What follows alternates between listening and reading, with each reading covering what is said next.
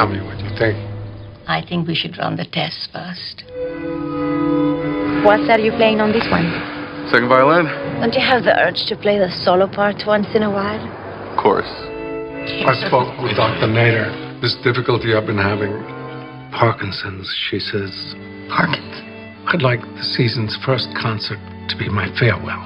And it's best for the quartet to plan ahead.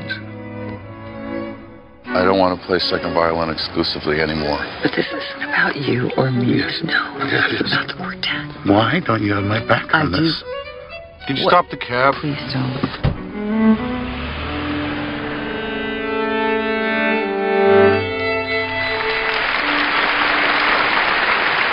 We begin with Beethoven's Opus 131. It has 7 movements, and they're all connected.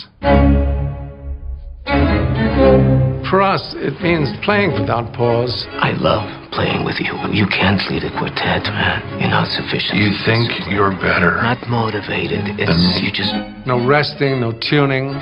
Do you think it was fun growing up with 2 roving quartet players with parents who were gone 7 months of the year? I did the best that I could. I tried to be a good mother to you. Our instruments must in time go out of tune, each in its own quite different way. I love you more than anything in the world. I made a stupid mistake. Was he maybe trying to point out some cohesion, some unity between random acts of life? Do you really love me? Or am I just convenient? What is it that you want? What is it that you want me to tell you? What are you afraid of? Unleash your passion.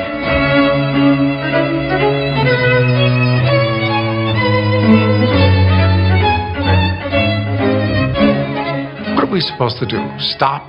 Or struggle to continuously adjust to each other up to the end, even if we are out of tune? I don't know.